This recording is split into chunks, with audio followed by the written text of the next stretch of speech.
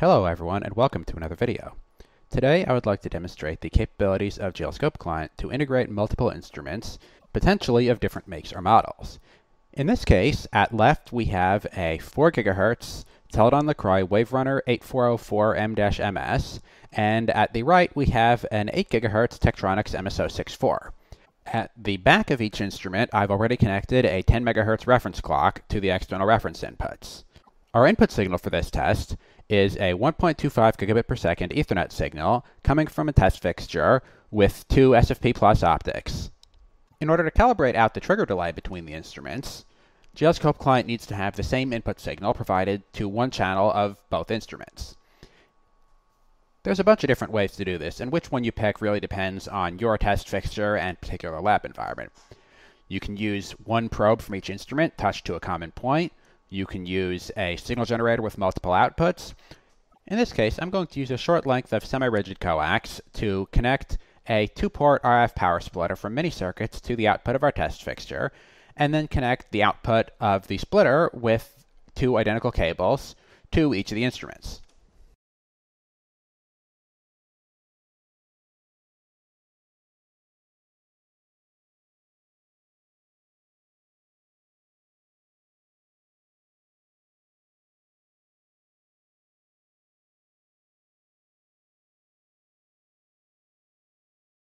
Once we've connected the test signal, we need to ensure that they will trigger at the same time. Typically, this is done by connecting a cable from the trigger output of the primary instrument to the external trigger input of the secondary. In this case, this is the white cable that you see coiled up connected to the right side of the MSO6. So if we start glscopeclient, we can see that we've got signals from both instruments, but they're not lined up. If we pause the acquisition, for example, we can see that right now we've got about a 1.3 nanosecond delay between those edges, and since we're looking at a repeating pattern, we don't know if the actual delay is that or a multiple of it. So in order to prevent any ambiguity, I'm going to go and generate some traffic on the link, just an iPerf test, nothing fancy, but it'll mean that we don't have significant autocorrelation within the signal and will make it much easier to determine the true phase offset.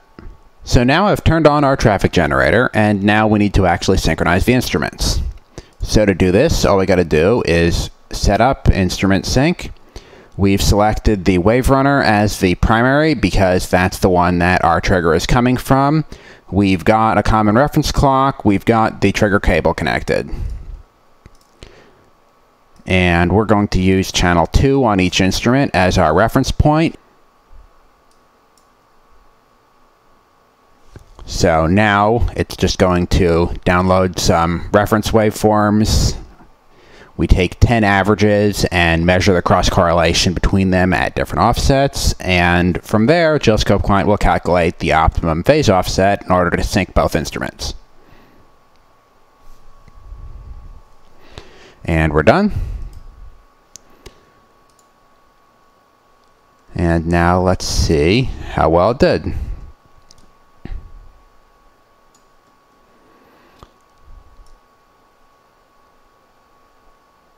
Seems like we're pretty close. We've got about a 50-ish picosecond offset here. Probably could refine it a little more if we tried, but that's good enough for our purposes. Now that the synchronization is complete, we can move cables around arbitrarily and connect the instruments to test points of our choice. As long as we don't mess with the trigger cable, they'll remain synchronized.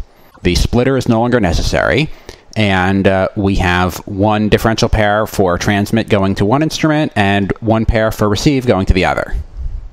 The one going into the WaveRunner and the other going into the MSO6, as well as the function generator output. So let's see what sort of analysis we can do on these.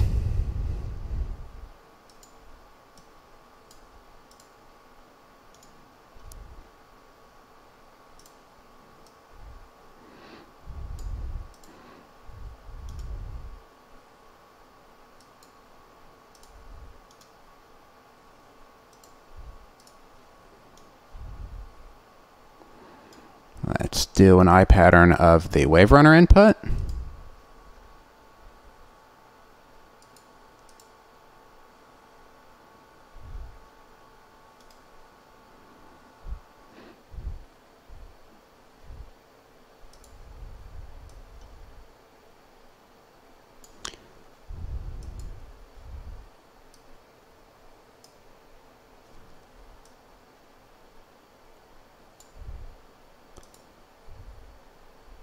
So we can see we've got some slight differences in these signals. The input to the WaveRunner is a little bit smoother because we're looking at all of the iPerf traffic. We've got a slightly different shape on the MSO64 signals right now because we're primarily looking at the 8B10B idles. And of course we can do upper layer protocol analysis as well.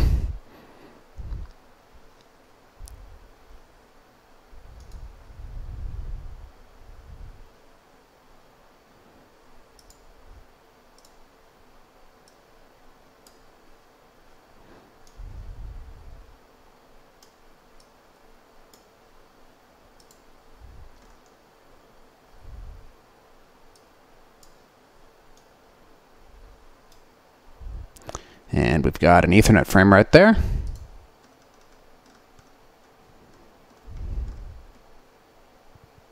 Okay, so this is all well and good, and it's handy if you've got multiple instruments, even if they're different makes and models, to be able to synchronize them into one environment. But so far, we're not doing anything too difficult. We've got one diff pair into one instrument and one into the other. Now, admittedly, this is a more realistic use case, but let's try and make this a bit more exciting. So what happens if we swap the pairs? So if we reorder them, you can see we've got WaveRunner channel 2 and MSO channel 2 on one half, and WaveRunner channel 3 and MSO channel 1 on the other. So if these were from the same instrument at the same sample rate, we could just subtract them and be done with it. It's a little bit more complicated because we do have 40 and 25 gigasample channels, so we're just going to need to resample them. We're going to do a times 5 here, and a times 8 here. And now they're at the same sample rate.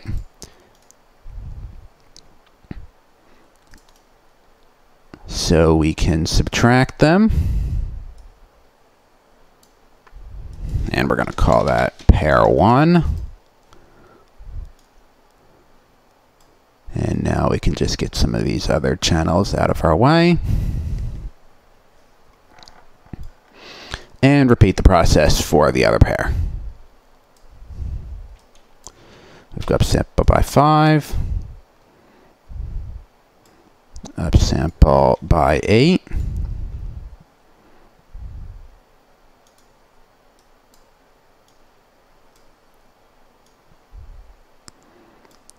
And we actually want to flip that pair, I believe. So MSO61 minus WaveRunner 8 channel 3, and we're going to call that pair 2. And again, clean out the channels we're not using. So now we can do clock recovery on that. We can do our usual threshold. Take a look at the AP10B. All right, that looks good.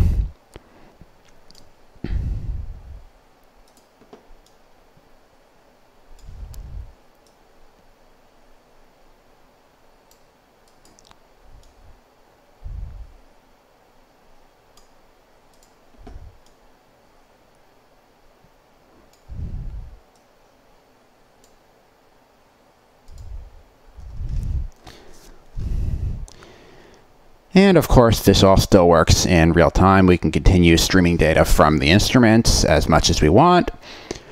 This is a little bit slow because the Tek MSO is not the fastest over Skippy. I'm somewhat disappointed in that. I've spent quite a while optimizing, and it just looks like the instrument firmware can't keep up. So hopefully Tek will fix that in a future firmware. For the time being, we do have to live with slow performance. But let's press on and see how much data we can get out of this. So we've got the two diff pairs, we've done the protocol decoding. Now the fun part, some signal integrity.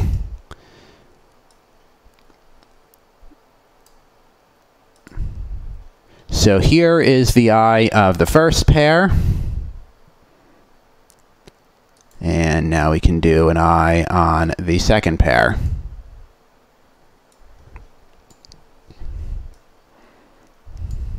So as we can see, there's a little bit of duty cycle distortion going on because the WaveRunner is a 4 gigahertz scope and the MSO is an 8 gig. If we really wanted to, we could put a band limiting filter on the MSO6's front end and somewhat make up for this. But depending on what sort of analysis you're doing, that may or may not be necessary. Realistically, you probably wouldn't be actually splitting a differential pair between two different scopes, certainly not two of different makes and models. So this is kind of a problem I've put myself into on purpose. But I hope this did a good job of demonstrating the level of synchronization we can get between different instruments. Thank you for watching, and I will see you next video.